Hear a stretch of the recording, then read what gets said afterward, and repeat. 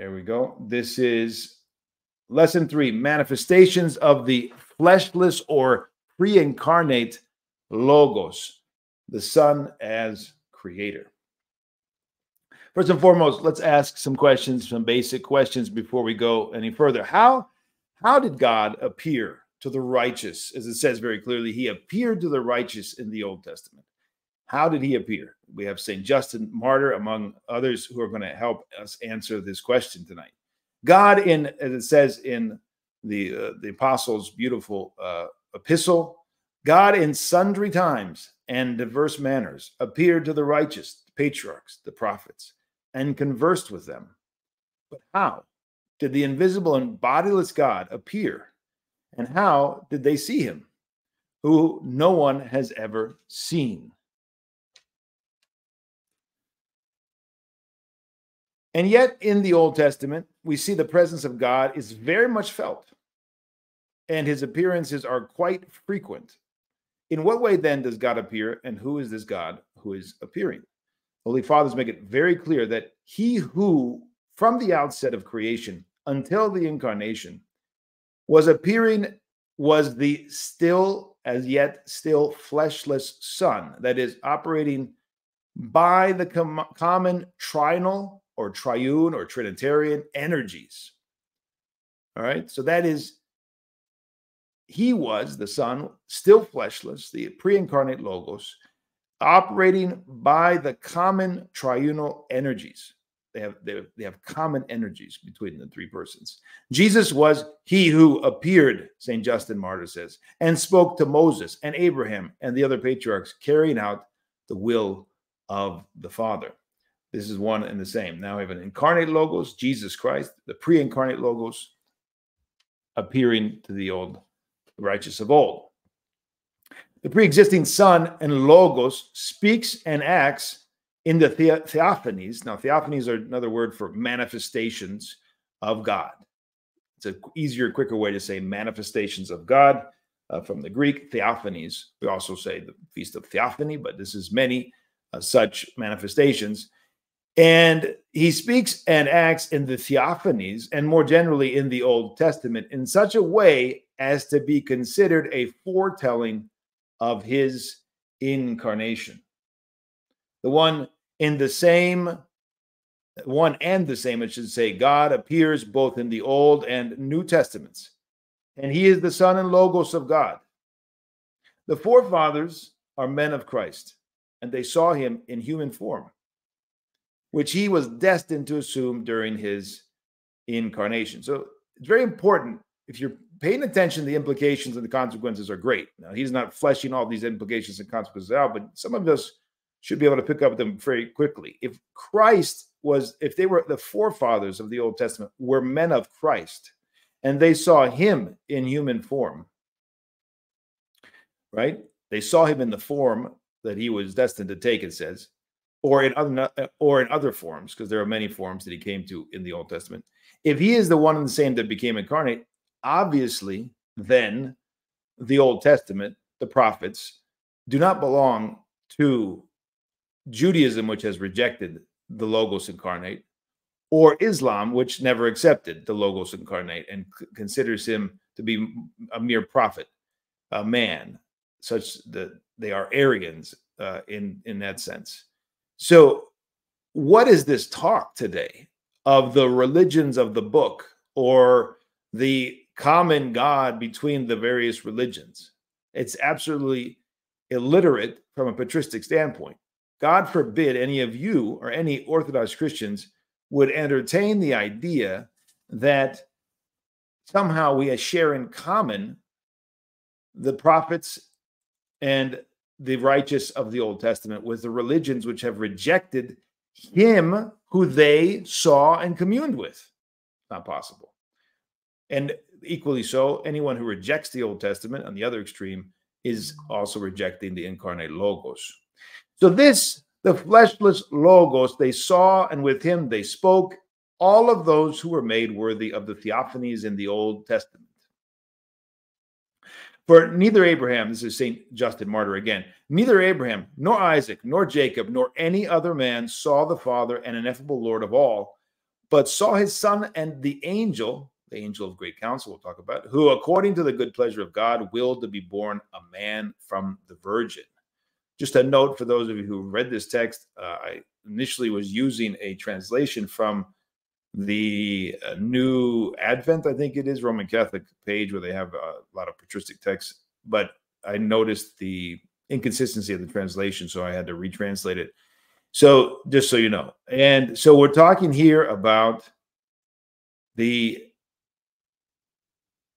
Logos, the angel of great counsel, being he who spoke and saw, or they saw rather, and he spoke with Abraham, Isaac, and Jacob, and all the righteous, and not God the Father, of course. And why is that? Why is it? We'll talk about that in a minute. It is the traditional stance of patristic interpretation that the Logos of God, the Word of God, and this is the typical way we say it in English. We use it interchangeably in this book's translation because it's important. For the word does not totally capture logos in Greek because it also has to do with the reason. So it's not just the word. And so we've stuck mostly to the word logos, kept the Greek for that purpose because we feel like word is not sufficient to describe the Greek. So again, it is the traditional stance of patristic interpretation that the Logos of God reveals himself continually and in various ways throughout the entire Old Testament. This is Father George Florovsky being quoted. His self-revelation, however, is characterized by ambiguity and a secrecy for the following reason. The Son of God, this is quoting St. John Chrysostom, the Son of God appeared to the Jews with the prophets, not unambiguously and clearly, but, as it were, in the shadows and sporadically. For the Jews had only recently been freed from the delusion of polytheism, and if they had once again heard of God the Father and God the Logos, they would have returned to the same illness, polytheism or polytheism. This is why the prophets continuously repeated that there is one God, and beside him there is no other, without this meaning, of course, that they deny the existence of the Son. Rather, they were trying to heal their sickness and to finally be convinced to let go of the idea that there were many gods. So that explains what seems to be a certain secrecy, ambiguity, hiddenness in the shadows, not the clarity that we're used to, what we see, of course, after the incarnation. And yet, there are many clear signs and manifestations. In spite of that, that pedagogical need to bring the ever inclining Jews toward idolatry back again and again to the one God. So again, how did he appear and how did they see him? All of the Theophanies were by condescension. He emptied himself and became a man, but also in the Old Testament, he condescended to their weaknesses, of course.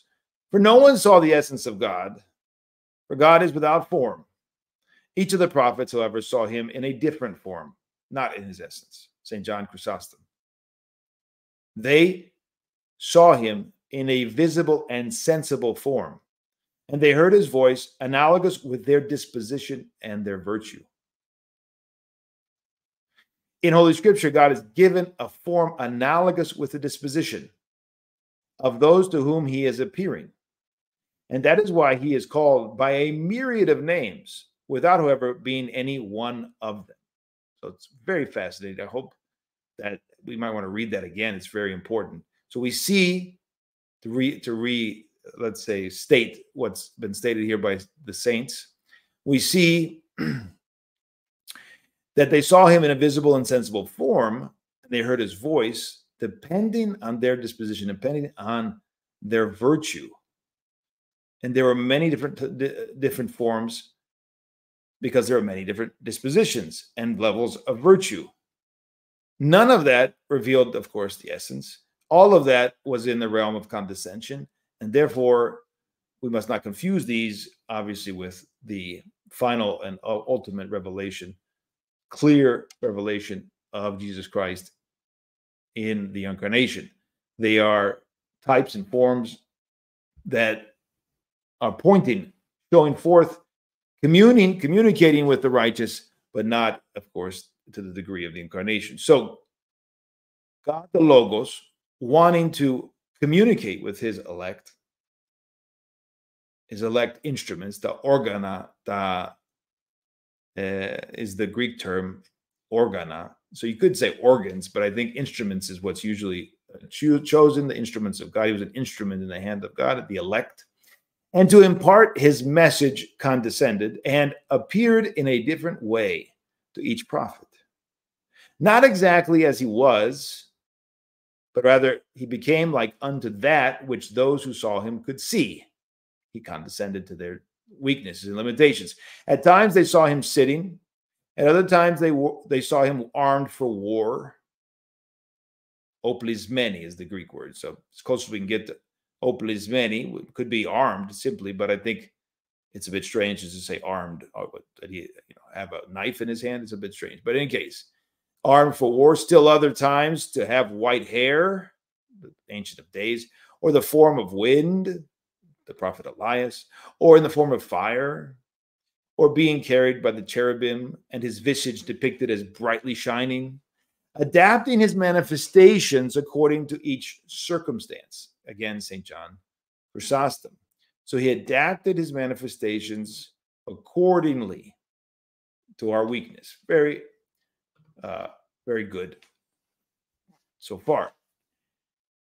And that which they saw was not the essence of God, which is invisible and imparticipable. There's no way we can participate. There's no methixy, is the Greek term. There's no methixy. There's no participation in the essence of God. This is one of the grave problems in some philosophical and Western ideas, that they cannot distinguish between essence and energies here. We'll talk, I'm sure, a lot about this going forward. And therefore, they envision essentially, ultimately, from the Orthodox perspective, a salvation which has no communication. There's no communion. There's no real communion in the uncreated energies, because they cannot envision the uncreated and that which is the essence of God. In particular, it cannot be communed. And so therefore, they think of a salvation which is essentially the undoing of the incarnation. The whole point of the incarnation is to bring us to a total and utter communion with God in his uncreated energy. So, yes, there is no participation in the essence. It is impossible, the essence of God, which is invisible, to be that which they saw. So what was it? It was the Logos of God, still fleshless, who took bodily form appropriate for each instance.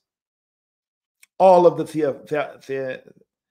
Theophanies happened by way of condescension and were not visions of the true essence of God.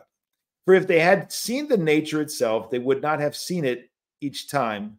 They would have seen it. They would not have seen it each time in a different way. All right, so if they'd seen the essence, they would have seen the same thing. All the prophets would have had seen the same thing, but they didn't. They saw different things at different times. For the nature is simple, formless, and indescribable, and neither sits, it should not say I, it should say he or it, neither sits, nor stands, nor walks. All of these things belong to bodies. All right, so formless, indescribable, and simple, the nature, and therefore this is not the nature itself that they were seeing, but manifestations, forms that were taken for the sake of the communication of God and man in the Old Testament. St. John the Damascene now, the great teacher of the faith. The patriarchs and the prophets did not see the essence of God again, but the type and the image of the Son and Logos of God. We'll talk a lot about types in the next weeks ahead. We've got a whole section. Probably, I'm looking at the table of contents here. We'll probably get to the types after 1, 2, 3, 4, 5 lessons. We'll start talking about types, symbols, and prefigurements in the Old Testament. But the type and the image of the Son and Logos of God, who was to become incarnate, He who, though invisible, became true man truly and appeared on earth. Before his incarnation, all those who saw his type and his image worshipped him. So they had true worship of and communication with God. Through the types, through the images, they communicated.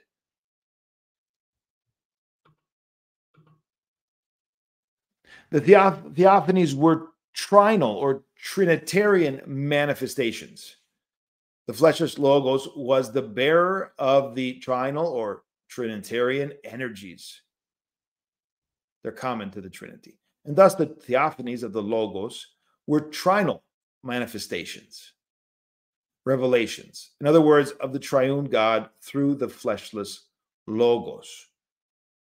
Lest people say that the Trinity is not apparent in the Old Testament. You'll see how just apparent he is. And even we can say that the Logos, Theophanies of the Logos, the many Theophanies, were necessarily Trinitarian or trinal manifestations because of the common energy. Listen to what he says here. The Holy Father stressed emphatically that in the Old Testament, all of the Theophanies through the fleshless Logos or pre-incarnate Logos are Christ-centered and therefore simultaneously Trinity-centered. These are things that cannot be divided, obviously. The fleshless Son appeared in various ways within a mystery, enshrouded as in a cloud, in order to protect his people from the delusion of polytheism. For it was impossible for the Trinitarian nature of persons in one divinity to be understood by a people, a nomadic people, spiritually illiterate and infantile as the Israelite people were at that time. All right, so here we have a condescension to appear. We now have a condescension for the sake of this people who were spiritually illiterate and infantile, which is apparent if one reads the story of the books of Genesis or Exodus, how they inclined again and again toward idolatry. So it was necessary for this to be enshrouded as in a cloud because of their weakness. The incarnate Son will reveal most clearly the mystery of the triune God with his incarnation. As it says in John 1:7, grace and truth came through Jesus Christ, whereas the law was given by Moses as a barrier, phragmos is the Greek term, which could be translated as wall or barrier or fortification. But I think it's something that ultimately is a barrier because it does not allow them to commune and to see face to face. So as a barrier and as a preparation. So that's all it was. So those Christians who have returned to a kind of moralism characteristic of the pre-incarnate Logos are the most tragic. Reducing Christianity to a moralism or a legalism is indeed to reverse the whole process of the economy of salvation and to go back before the incarnation. It's to empty the life in Christ out of all grace and truth. It's a tragedy, a grave tragedy. So grace came through Jesus Christ. The law was given through Moses, and that was simply a preparation for the Lord and his incarnation. Christ is seen, and you see the image here from one of the domes in a church in Greece, of Christ, the angel of great counsel. Very important here, because unfortunately there are some, even saints in the West, who did not understand this, who did not understand that he is the angel of great counsel. He is the pre-incarnate Logos that is appearing to everyone in the Old Testament. There were, unfortunately, Christian teachers and theologians who did not understand this, apparently. All of the Theophanies in the Old Testament are referring to the Son and the Logos. Quote from Father John Romanides. For those ancient theologians, the fathers of the ecumenical councils, for the entire Orthodox tradition, The Logos of the New Testament is the Lord of the Old Testament, the Lord of glory of the Old Testament. The ancient church identified Christ with the angel of great counsel and wisdom of God, Sophia to Theou. By the way, the Hagia Sophia of Constantinople is dedicated to this wisdom of God, to Christ himself. And it celebrates its feast day on mid-Pentecost. And it's a head scratcher that there were theologians at the beginning of the 20th century among the Orthodox who somehow wanted to see in the wisdom of God something else besides Christ and give it a feminine nature or aspect. Unbelievable, but true. It's always been understood that the wisdom of God is Christ himself, and the angel of good counsel, the same, one and the same. And thus we can say that the Old Testament is Christ-centered. If Adam, Abraham, and Moses had heard the voice of God the Father and seen him, Savior would not have said about his Father, "You have never heard his voice at any time, nor seen his shape." That's John 5:37. The Lord says about the Father, "Ye have never heard his voice at any time, nor seen his shape." Think about that. The consequences are major. So, Adam, Abraham, Moses did not hear the voice of God the Father. What did they hear? It is apparent that no one has ever heard the voice of the Father, and that all revelations happened through the Son, the Word of God. Through him and in him, all the revelations happened. In here, we're talking about the Old Testament. So you have never heard his voice at any time, nor seen his shape. So this is the Logos in the Old Testament. This is the angel of great counsel, the Lord himself. And you can see the Jesus Christos, the ICXC on the side, right and left, and the cross behind his head. And yet he's depicted as the angel of great counsel. The church has always identified the Lord of glory, the angel of great counsel, the wisdom of God, with the Logos, Sarx, and Geneto, the one who took flesh, all one and the same. So now we're going to turn and address we're going to begin addressing the most important Theophanies. This was an introduction to this whole section. This whole section will be addressing, tonight, we're going to be looking at the Son as creator, but next week, we'll be looking at the hospitality and the sacrifice of Abraham. The following week, we'll look at the revelations to Jacob. The burning yet unconsumed bush will follow. He that leads Israel out of Egypt. The God-seer's quest for the face of God.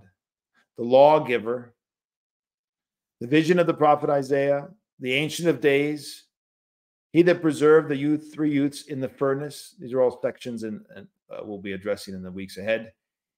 And other manifestations of the fleshless word. This is all in the section Theophanies, or manifestations of the fleshless word, or Logos pre-incarnate. Now, the first thing we're going to see is the Son as creator. And it's all based on the scriptures, the fathers, the hymnography, very important in the Orthodox Church, the hymnography, and also the iconographic tradition, which we're using profusely, as you see right here, this image of Christ creating all of the animals, but also Adam himself, Christ as the creator of all of creation. We'll talk about that right now.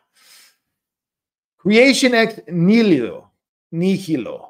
That's from nothing. That's Latin. My son was particularly excited about us putting Latin on the page. He's a lover of Latin. Creation ex nihilo is a humanly inconceivable idea. Let me take a little parenthesis here. This idea, which was adopted most certainly by the church fathers, tragically was criticized and rejected by contemporary theologians, in particular Philip Sherrard, in his book Lineaments of a Sacred Tradition, Christianity, Lineaments of a Sacred Tradition, which is, I think, in my perspective, influenced by perennialism. And it's interesting because here the fathers who wrote this book are saying it's not conceivable. It's beyond conception. And so we have to crucify our intellect on this and not suppose that we can take our rational, analytical ideas, and even if we're extremely graced with that kind of powerful mind, it will not pierce this mystery. So those who try to pierce the mysteries oftentimes end up speaking falsehood. And so let's be on guard, because that is a constant problem today. Lots of academic theologians are falling away from Christ because they cannot crucify their very powerful intellects on certain truths that do not fit into their logical presuppositions. Creation ex nihilo is a humanly inconceivable idea which even the wise Greeks could not understand. They believed that creation was co-eternal with God. That is a utter heresy for the Orthodox. Holy Scripture, however, teaches that all things were made ex nihilo, from nothing, that by the creative hand of Almighty God. There is nothing, visible or invisible, material or spiritual, aside from God, which was not created from nothing. As St. Gregory Palamas says, aside from God, nothing is uncreated. He's the only uncreated. Everything else is created. Angels, men, the whole of creation came out of non-existence, becoming works, creations, or deeds, and creatures of the all-wise triune God. He spoke, and they came to be. He commanded, and they were created, it says in Scripture. So, very important foundational doctrinal doctrine of the Church, without which you will have trouble, serious spiritual trouble, and fall into delusion. Creation by the Trinity, with the one will, one power, and one energy. One will, one power, and one energy common to the Trinity. So the Father, through the Son, in the Holy Spirit, creates all things with one will and one power and one energy. All things are done in a Trinitarian manner. The Son and the Spirit were, so to speak, the two hands with which God created the world and man, according to the Holy Scriptures. Thy hands have made me and fashioned me, it says. And by the word of the Lord were the heavens established, and all the might of them by the Spirit of his mouth. All three persons of the Holy Trinity create, since the triunal energy is one and shared. Is only the Father or also the Son creator of the things that were made? Of course, it is also the Son and the Holy Spirit. And we are all creatures, not only of the Father, but also of the only begotten Son and the Holy Spirit. So the Trinity is the creator. And it's clear right here in Scripture. Listen to what it says. Although God created all things only by his command, when he created man, he said, let us make. Let us make. It says here in the icon, if you can't see it, let us make man in our image, after our likeness. That's what Scripture says. Who's us? It's the Holy Trinity. So he said, let us make, so as to show his first co-worker, thus revealing the divinity of the Son. Where are those naysayers who say that the Son does not appear in Holy Scripture? When saying let us in the Old Testament, when saying let us make, God is speaking with the co-worker of creation, the Son, by whom also he made the worlds, and with the Holy Spirit as well. The let us make is the first revelation of the Holy Trinity, right there in the beginning when they're creating Adam and eventually Eve from Adam. The Son is co-creator with the Father and the Holy Spirit. Referring to the let us make, the Holy Chrysostomus, with whom is God conversing? And he gives the following answer. It is abundantly clear that he is conversing with his only begotten Son. He did not say make, lest you consider it a slavish command, but rather let us make, let us make. So that by the form of these words, which indicate consultation, he might show the equality of honor. Of course, in his day, but in our day as well, there are many, many who deny the divinity of Christ, the and the equal honor of the Logos with the Father, the Arians and others. So in our day, how many are there? Jehovah's Witness and the Muslims, and literally hundreds and hundreds of millions of people who are functionally Arians, whether they know it or not. The Son, therefore, is co-creator with the Father and the Spirit, and as it pertains to the dignity of the creation, he does not at all fall short of the Father. So with regard to the creation, of course, he is co-creating and does not fall short of his honor in that.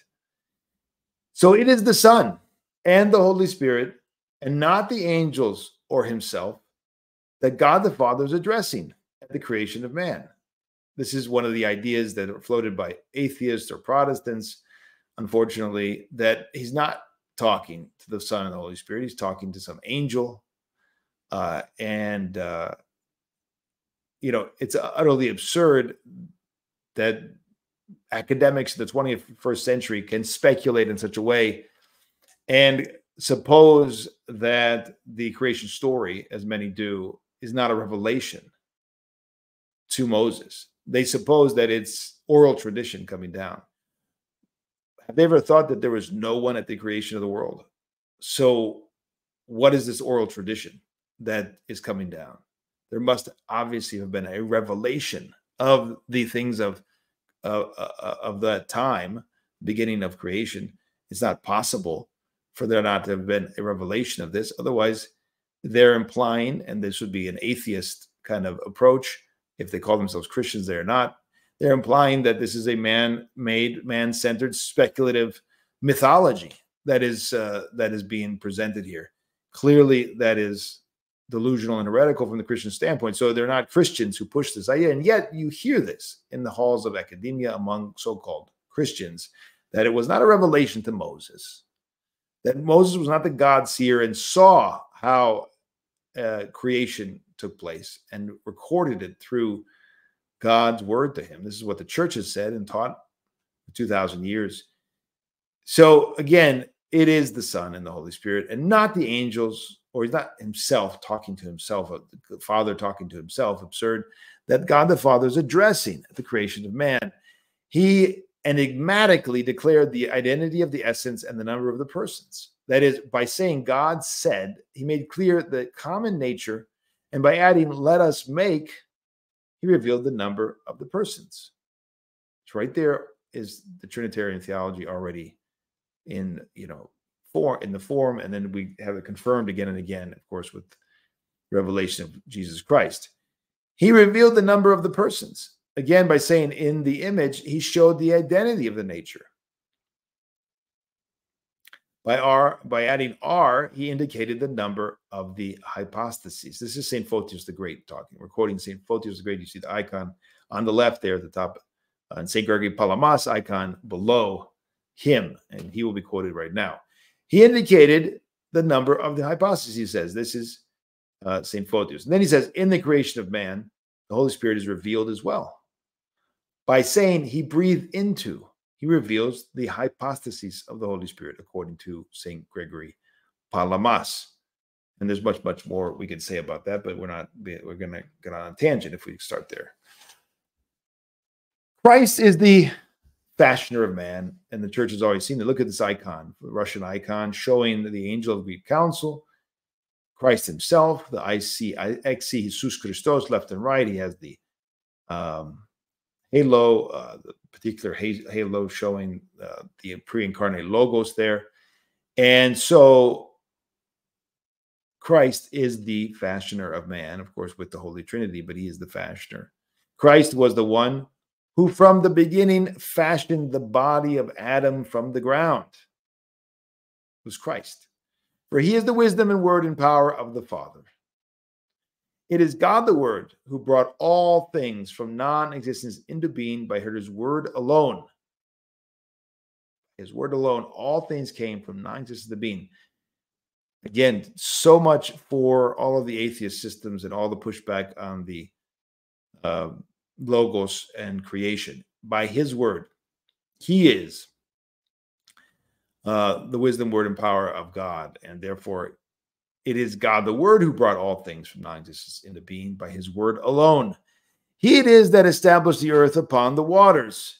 He it is that created the entire visible and noetic world in wisdom. He it is that fashioned and formed man out of the clay by hands not made by hands. Listen to that. Isn't that beautiful? This is St. Cyril of Jerusalem. He says, he it is that fashioned and formed man out of the clay by hands not made by hands. His hands, which were not made by hands. He's the one who fashioned and formed man out of the clay. And who now became a man himself. He made it according to the prototype himself.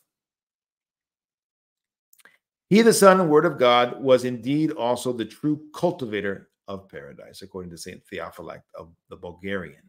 He was the true cultivator of paradise. We're going to talk about paradise here in a moment. Let's talk about creation of Adam and Eve. Christ was the one who walked in paradise, but the first formed. We read about that in the book of Genesis. The Lord and God, who was conversing with the first formed. The sound of whose footsteps they heard when he walked in paradise is none other than the only begotten Son, as our church chants in the well-known Troparion of Cassiani on Holy Wednesday. Do you remember last week when we talked about how we said that this is a form he takes, and this is him talking to Adam, right? We talked about this last week. We talked about it's not the essence of God, it's not the invisible God, but this is the Lord, the Logos, taking the form and putting it in the mind, as it were, of Adam, walking in the cool of the day, as it says.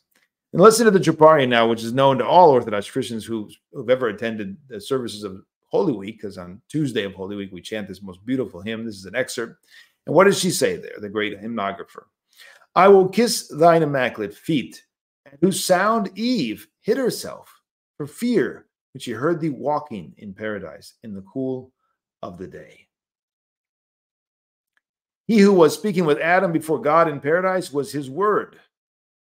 For the divine scripture teaches us that Adam said that he heard the voice of God. The voice is nothing other than the word of God, who is also his Son. So the word that Adam heard was the Logos, the word of God himself, St. Theophilus of Antioch. Now, unfortunately, as this whole adventure of our reality began with the listening of the serpent and the departure from paradise, it's the Lord himself who put the sword guarding paradise and set the cherubim as guardians of paradise. The Holy Chrysostom, St. John Chrysostom, writes that it was the Son and Word that placed the flaming sword to guard paradise for all of Adam's descendants. St. John Damascene also expresses the same view in hymns. Against him that fell, thou didst set the cherubim as guardians of the tree of life.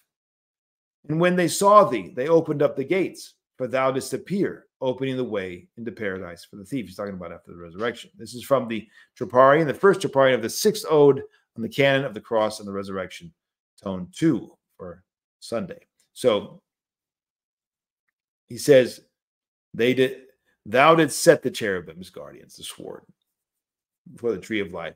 It was thee, O Lord, who they opened up the gates for when thou didst appear, going up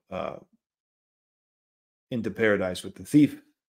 And so again and again, the church confesses that it is the Lord himself that is appearing and talking and guiding the people of old.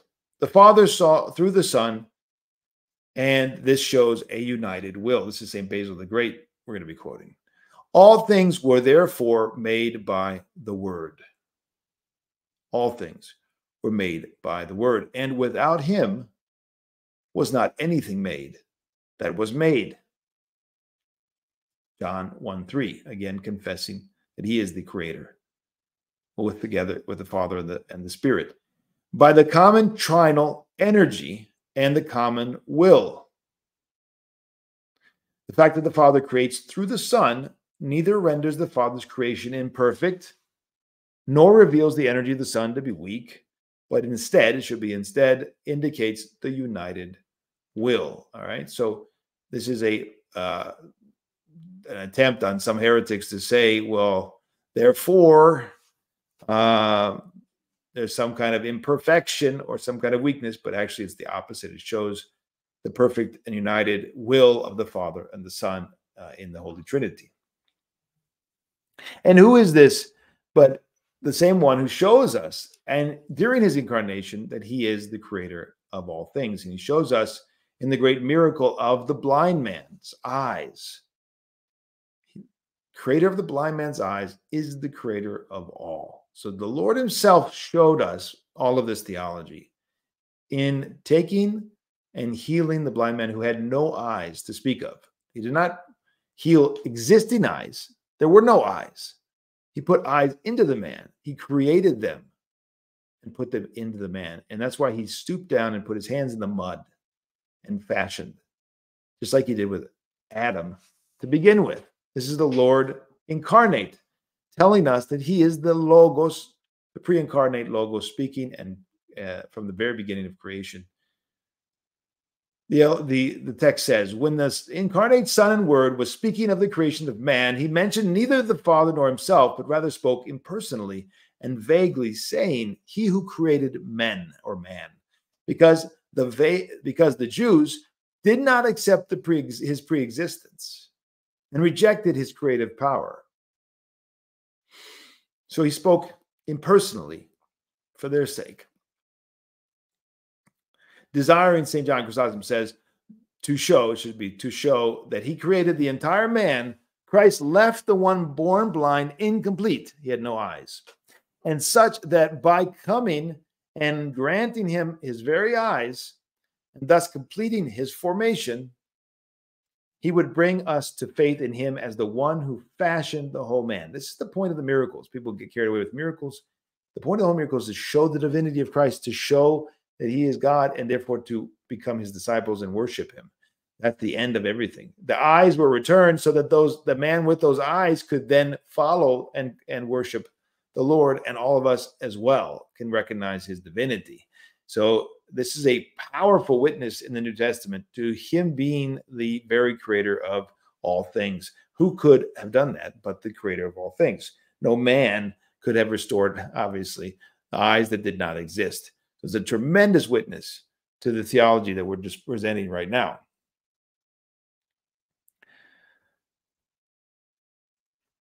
By his words, St. John Chrysostom says, by his words, he was silent concerning the Creator. But by his action, he taught that he is him who perfects bodily imperfections. So here he's saying, if we go back before, that he mentioned neither Father nor himself. He spoke impersonally and vaguely, he who created men. So with his words, he was silent concerning the Creator himself. But by his action, which is giving eyes to a blind man who did not have them from birth, by his action, he showed that he was the one who created everything and perfects creation, completes the creation which was incomplete.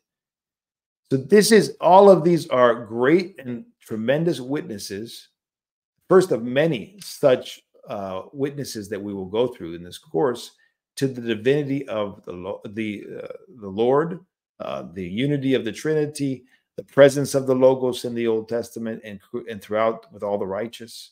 That it is nothing less than the angel of Greek council and the wisdom of God that is speaking, the same one and same who comes incarnate. All of this has to be identified. There's tremendous heretical teachings that I think we will eventually mention as we go forward that are countered by these foundational dogmatic understandings, right? Once you have these, you might not understand it right now. You might say, well, okay, so it's kind of theoretical, it's kind of unconnected. But if you acquire this knowledge and you learn well the teachings of the fathers, it'll become second, as it were, in you to pull forward when you're talking to the various heresies and heretics and they have completely fallen away. For instance, Jehovah's Witnesses, who deny that the Lord of glory, the Yahweh, is Jesus Christ, and they are Arians for that sake. If you have Jehovah's Witnesses that come to your house and you want to be able to speak, you can now. If you understand the teachings of the Church and the Fathers, you can say, but this is the same Lord again and again. After this course and after just this next 6 weeks, you're going to be armed spiritually with tremendous knowledge that will allow you to navigate the various heresies that are many in our day and have always been in the history of the Church. So tonight's lesson, so this is one of the things we're going to be dealing with, and it's very hard to plan. Tonight's lesson is a bit shorter than previous lessons because we have to stop at a certain section in the book, right? So if we had gone on to the next section, and I had presented that tonight, which was going to be for next week, the philoxenia, the hospitality of Abraham, and the sacrifice of Abraham, and the appearances to Jacob. Here we have this book here. We would not have been able to finish it within the allotted time, but because the material is shorter, we presented more quickly. We can open it up now to questions, and we can begin questions. That's the end of this particular lecture. Let's open it up to questions and have a discussion about what we presented. Hopefully, these more approachable bites of information will allow us to go deeper. It's going to be more patience on our part. We have to be more patient over a longer period of time.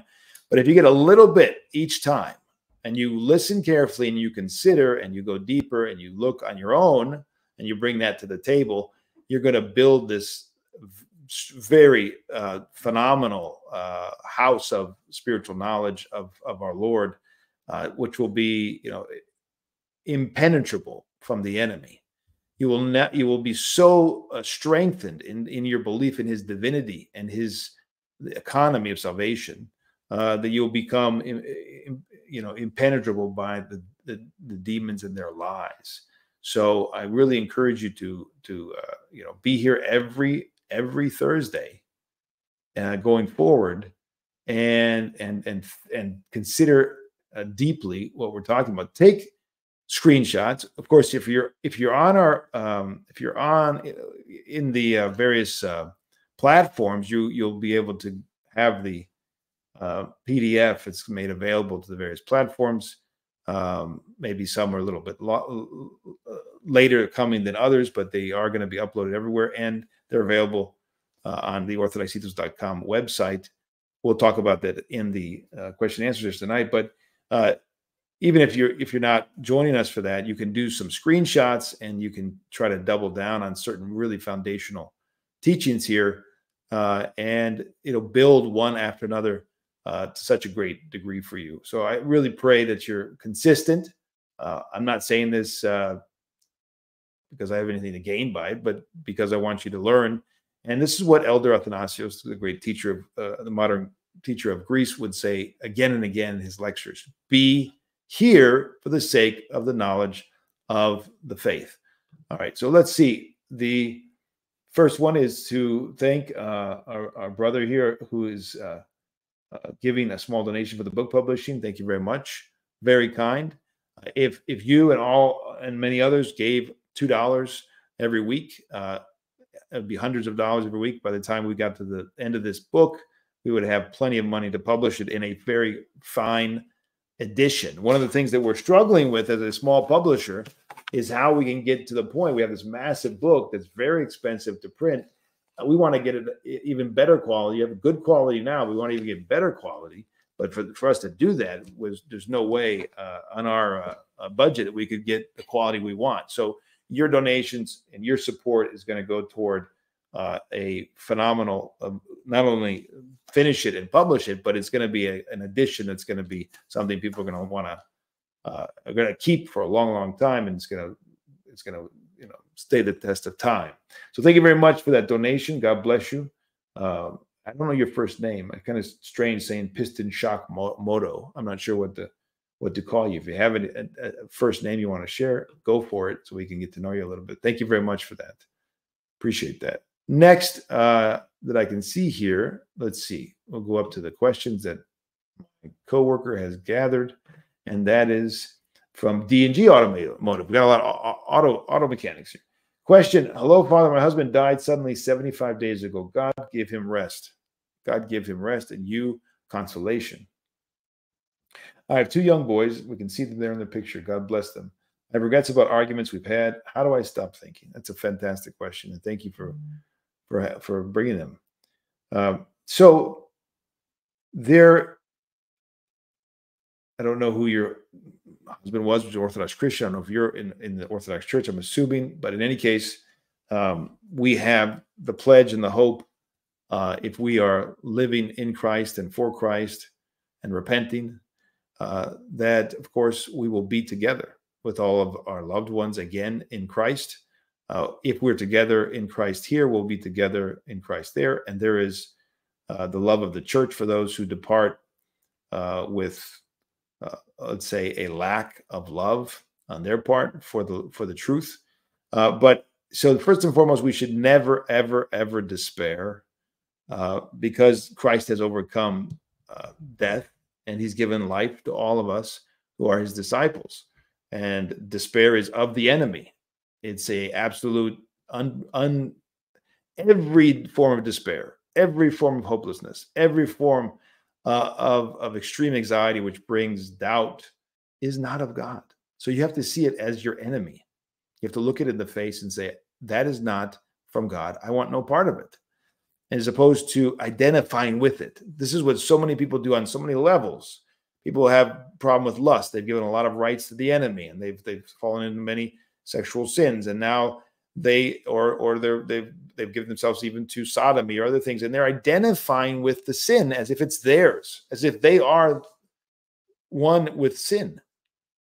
Never are we ever one with sin. It's a parasite.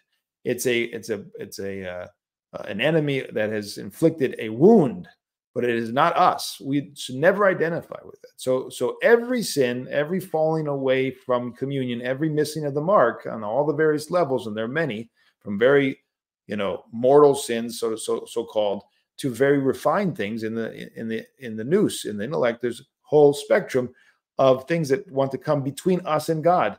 And so everything that takes us away from that communion, which despair is, again, totally and utterly demonic and from the pit of hell. God never wants us to despair, ever, because he died for us and he is calling us to communion. What do we need to do to have that communion? We need to embrace him, put our trust in him, and then you'll see the more we ask for the increase of the trust, and the more we increase the trust, these things, these thoughts that never stop, these regrets that we had, will begin to be diminished, will begin to diminish. So whatever happened, whatever words were said, whatever arguments were made, they're no longer. They don't exist any longer. So when you live in those thoughts and you live in those memories, you're actually not living in reality.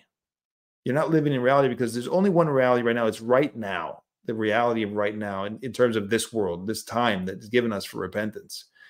The anamnesis in Greek, or the remembrance of the events of salvation, are not like this. They're not in that category. Why? Because they're eternal. Because the eternal God brought them about. So all the things of salvation history, all the things that are in Christ, they are not non-existent. Our people, our friends, our family that are in Christ are not non-existent.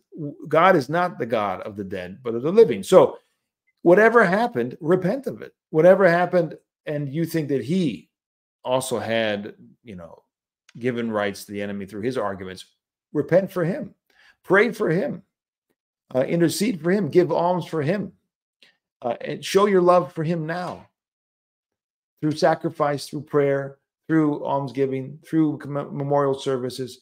This is how you will commune with God and help him spiritually, help yourself spiritually, rectify spiritually whatever damage was done.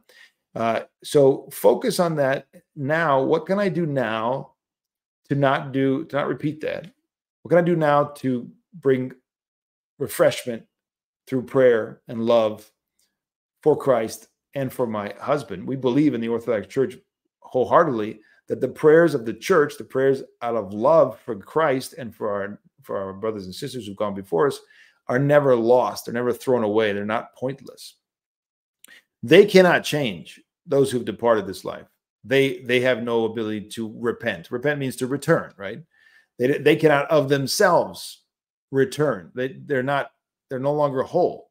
Their body and soul has been separated. They can no longer, there is no repentance in Hades, according to St. John of Damascene. But that doesn't mean that we can't pray, that we can't offer love, that we can't offer almsgiving on their behalf, and that love will not help them. It will. And the church has shown it again and again that it does. So these two things can work simultaneously. In other words, the love here can be communicated to the love and be shared, as it were, through God to those who are departed, if they're departed and they were not struggling for righteousness, but they were in the church to a certain degree repenting. There's a cloudiness about what their status was. I don't know if that's the case with your husband. I'm just saying.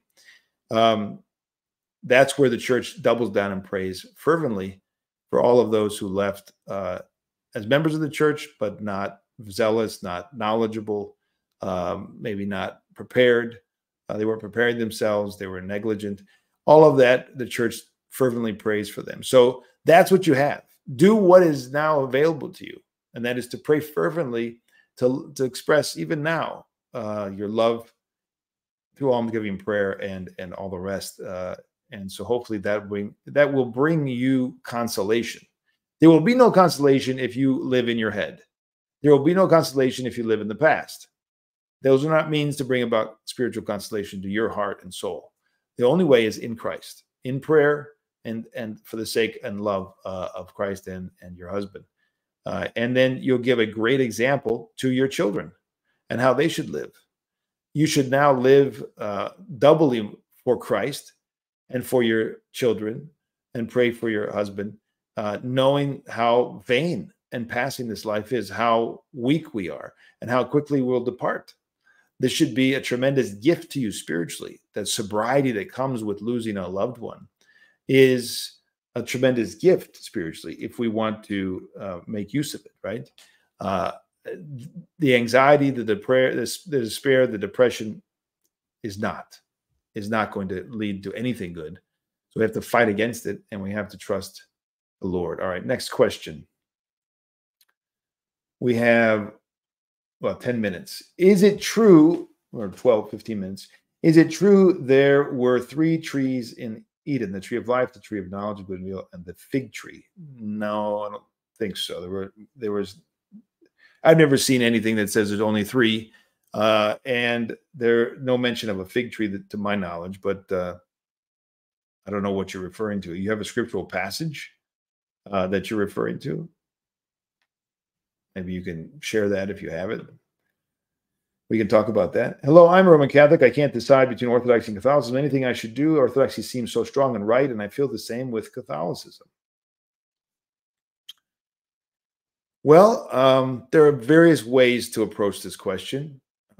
And different people approach it in different ways, but ultimately, we'll all arrive at come and see, right? So there will be many people who will study for years, perhaps. They'll look at church history, look at theology, and that's a way that many people have come to Orthodoxy, because the truth is apparent in history. The truth is apparent in the events that we're going to be commemorating in 2-3 weeks in Alabama. The truth is apparent. That's why we're doing it, for the sake of you and many others who are searching today, because they're looking at the contemporary situation in the world. They're looking at this contemporary Pope, and they're saying, what's going on here? This is not the apostolic power, truth, way, right? There's a lot of problems. So people are troubled, and they're looking, and they're examining, so there's one way to go about that, to do your research, and perhaps that's what you're inclined to do. Other people say, I'm not an academic. I don't research these things. I don't know. I can't deal with all these topics. I'm not going to sit down and read a ton of books. So they move quickly to the experience of God, and they go to an Orthodox church. They visit. I didn't know about Orthodoxy much at all, even though my grandfather was from Greece. My mother was raised an Anglican, and my father an Anglican priest for 28 years. And then when they all converted and I was at college, I went to the local Greek Orthodox church. Never been an Orthodox church, I don't think, ever in my life before that. And I walked in a Vesper service, and immediately within half an hour, even though it was very simple, very plain, we would say today, if I had gone to that today after being a priest for 30 years, or I went to that Vesper service, I would say, oh, okay, whatever, I did. But God visited my soul on that day and spoke and said, this is another world. I had been going for about a year and a half to Roman Catholic services. I had many Roman Catholic friends at the time. We were doing pro-life work together. We were sitting in front of abortion clinics. We were trying to help women in crisis pregnancies. I was traveling all around the world all around the United States with pro-life leaders at the time, very involved on college campuses. So I had a lot of experience with a lot of very sincere and zealous Roman Catholics, and had gone many times to Mass. And so when I walked out of that Vesper service, I closed the door and said, that's another world, and I'm back in another world. I mean, it was, I could feel, that's what it seemed like to me. I could feel the difference between the spirit in that place and the spirit out on the street. And I had never felt that in Anglicanism or Catholicism. So for me, I was Orthodox on the first day. I had to train my mind, as it were, to follow my heart. And, I had to read, but even, that didn't happen. That didn't take long either. So there's different ways, different people come to the church, come to the truth. You have to seek it in prayer. You have to beg God to show you the way, and you have to take steps, like in everything in life. That's how it works, right? You do and you pray. You don't just say, God, show me, and then you sit. You don't just go and do and not pray to God and ask his guidance, or you do both. He wants you to do both. And that's how it works. It's a synergy, we say in Orthodoxy, working together, God and man. So you have to do both. And you're going to do a little bit of everything probably at the end of the day. But you've got to ultimately go and see. You've got to go and search out the Orthodox Church in a time and space, because the incarnation happened in Bethlehem, in a particular place, at a particular time, in Jerusalem, the events of the incarnation and all the rest. The church continues. It is the continuation of the incarnation. And you have to experience Christ in a particular time and place. It's a scandal for the rationalist. He can't get his head around that. He thinks that, well, can't we all just be good? Can't we all just be, even if we're all in the different denominations, can't we all just say we're all in Christ and all this stuff? This is the worldly, delusional idea here that does not size up when we look at the words of the Lord and the words of the gospel. I mean, he says to his disciples and others, eat my body and drink my blood. That doesn't fit into the rationalist, modernist way of thinking about religions and about, truth and all the rest, right? So you've got to go in time and space to a particular divine liturgy, a particular community, and participate. Now, as a non-Orthodox inquirer, you're going to participate in a very much more limited way, obviously. You're not going to be able to commune, and you may have to leave after the gospel in some places. But in any case, that's how it starts. And you meet the people and you talk and you go and you have to be patient. And you have to be patient and you have to go deeper. Now, if you go back and forth on an intellectual level and you're not prepared to take the steps, I've seen people literally just kind of flounder forever, or never become Orthodox, or never really come to any conclusion in their search, because it's not just an intellectual search. It's not just an intellectual question. It's not just an analysis of history or analysis of theology. You can, again, see the truth in church history, see the truth in church theology. It's very clear, I think. It's going to be very clear in 3 weeks with this conference that the Pope walked away from the church. The Pope turned his back on the creed. He turned his back on the council that he accepted, the previous popes accepted. It seems very clear to me that history shows what church is continuing and continued to this day, following the fathers of the first millennium. But there are other people who don't see it. And so what are they going to do? They continue to search and continue to read, but I think you also have to end up experientially coming and seeing, as the Lord said, come and see. So a little bit of both, but ultimately that's what's got to happen. Father bless, what do you think the Hollow Prayer app, of the Hollow Prayer app that they are pushing on YouTube? Never heard of it. Don't know what that is. Don't have it. And as Orthodox Christians, I don't think we need probably too many of these, but maybe by next time I can check it out. Maybe Justin or somebody can show it to me or something, and we'll see. But can't comment on it. Don't know it. Father, elaborate, please, on Moses hearing God. I suspect this is a repetition of the pattern of creation. Moses hears God instructing and reading regarding the rod, which separates the waters to reveal the land. So the revelation in the Old Testament was the word, the logos. It was speaking and communing and guiding and appearing. And so I'm not sure what else, what do you want the elaboration to be on?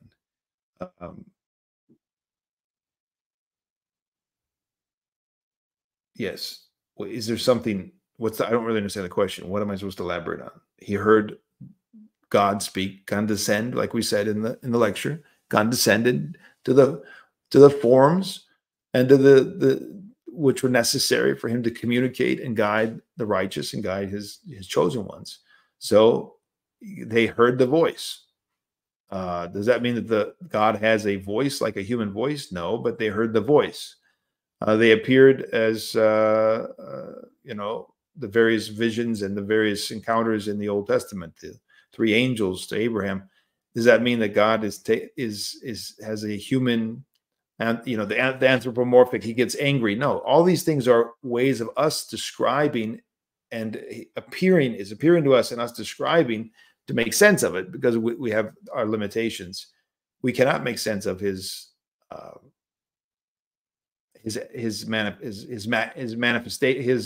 work, let's say his way of doing things, which are beyond our capacity to understand. He shows us a certain degree. We understand that and commune with that, but it's through these forms that he appears. It's the one and only Lord, the Logos, doing it, but it's in different forms depending on our needs. Is that what you're looking for? I'm not really sure. Dan B, thank you so much. God bless you. God bless you. Michelle Bautista, I think I hope I'm saying it right. Thank you, Michelle. God bless you. God bless everybody who is here tonight and supporting the work. We appreciate it very much. Father bless, I happen to live in a part of the U.S. where the mass immigration is particularly obvious. We got 8 minutes, folks, and then we're going to go to the question and answer session. I hope you can join us. I find the results of this infuriating. How do I handle this appropriately as an Orthodox man? Well, it's transparent to everyone that very sinister forces are at work, not just to destroy the United States, but this has been happening in Europe for 15 years. In Greece, we have the same phenomenon of, hundreds of thousands, if not probably 1 million, 1.5 million. I don't know what it's up to. This little tiny 10 million strong Greece is now from a variety of countries, mostly Pakistan, Iraq, Turkey, other places. And it's intentional. It's absolutely organized and intentional to bring them there and to destabilize and more easily control the countries they're going to. It seems pretty obvious to everybody in Greece. I've never heard anybody say, oh, this is, whatever. Now, how should we act? That's your question. We can't control, can we? I mean, can we control what they're going to do? It doesn't look like it. We're trying. I mean, people are trying to turn back the tide. God bless them. But it doesn't look like at this point we individually can do much to turn it back. So we've got to deal with it. We've got to deal with it in a way that's going to be spiritually beneficial to us. If we lose our temper, we get angry. If we end up becoming slaves to the passions because of other people's sins and passions, well, that's not going to help anybody, right? So you've got to always, whatever God allows, you've got to see it as a pedagogical moment to go deeper in your communion with God and to become better spiritually, to acquire the virtues. So no matter what evil is thrown at us, and if you lead the lives of the saints, there's a lot of evil thrown at the saints. Like, we're not suffering at all. Like, so I was telling somebody in an interview I did last night, which will come out in a few days. I should probably mention it, actually. It's going to come out on Z Media from Australia. I did a 2-hour interview about Orthodoxy, so that'll come out in a few days. If you guys follow Z Media, I want to go there and check it out if you want to see the interview. But in any case, I was talking to them last night that, comparatively, what's the big suffering that, somebody like me is going to suffer? We're going to have people are going to call me names. They're going to do ad hominem. Okay, that's going on a long time now. How about they're going to deplatform us or something sometime? Yeah, okay. But if you really look at the lives of the saints and you compare what they suffered, which was unbelievable, torture, things that we can't even fathom because we're so pampered in so many ways, right? So if you just step back and put everything in perspective, I think you'll say, well, it's awful, it's terrible. I recognize the evil. I have a righteous kind of disdain for this sinister thing. I think that's hate sin. I mean, this is a sinful thing that's happening. It's an intentional destruction of countries, not just the United States. Again, it's all over the world. This is happening from the so-called first world countries. And there are a variety of reasons for that. But in any case, it's not something that is done by the inspiration of God. So you can hate that, but you've got to also deal with that God's allowing it. And there's something we need to learn, something we need to do in response that's going to help us to come closer to Christ. I mean, this life is very short. We might die tomorrow night. Are we gonna spend all of our energy on temporal machinations and waste our time? I mean, the devil would love for us to waste our lives on things that have no bearing in eternity.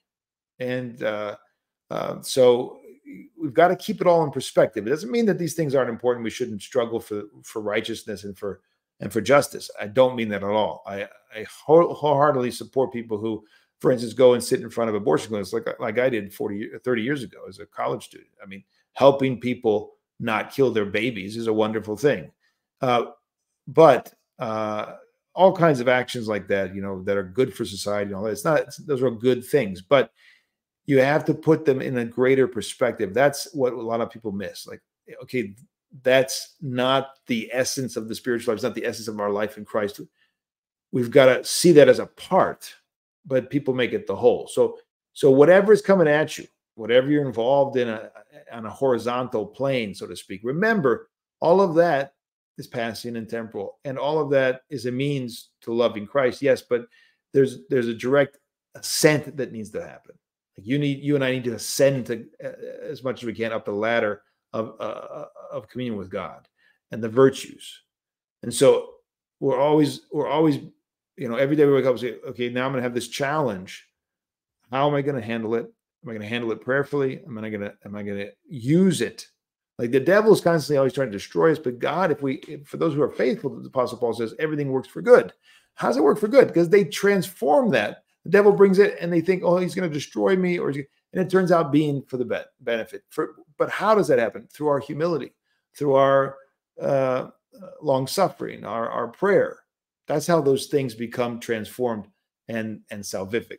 So it's in our hands to not be irate, angry for no reason, but to transform everything that's coming at us and make it salvific. And you'll help everybody, including yourself, when you do that. Probably won't help many if we sit and grit our teeth and scream at the television or whatever it is, right? That's not going to help. It's not going to help many people. So let's be smart and let's realize what's going on. And God's allowing it.